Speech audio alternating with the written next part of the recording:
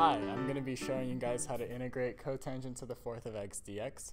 And we're going to start by splitting the fourth power into two square powers. So you're going to get cotangent squared of x times cotangent squared of x dx.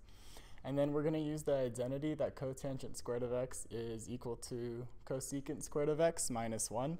And we're only going to do it for one of them, because if you do it for both, you would have to FOIL it out. And then you would get a cosecant to the fourth of x, which we can't really integrate right now. And so we're just going to leave it one of them, and we can actually distribute this cotangent like this, and it gives us a much nicer form to work with for the end result. So after we distribute, we get cotangent squared of x times cosecant squared of x dx minus, and we can split the integrals, minus cotangent squared of x dx. And for this integral, you're going to have to refer to the second video in this series, which will be linked down below in the description.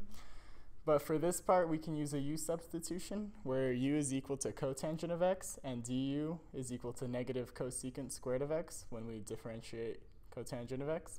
And we can plug this back into here to get negative u squared du minus the cotangent squared of x. And this bit will correspond to this bit. This is the integral of cotangent squared of x dx. And when you integrate u squared, you get 1/3 u cubed, keep the negative. And so our final answer becomes, after we substitute cotangent of x back into the u here, is negative 1/3 cotangent cubed of x plus cotangent of x plus x and plus c because it's indefinite. And that's it.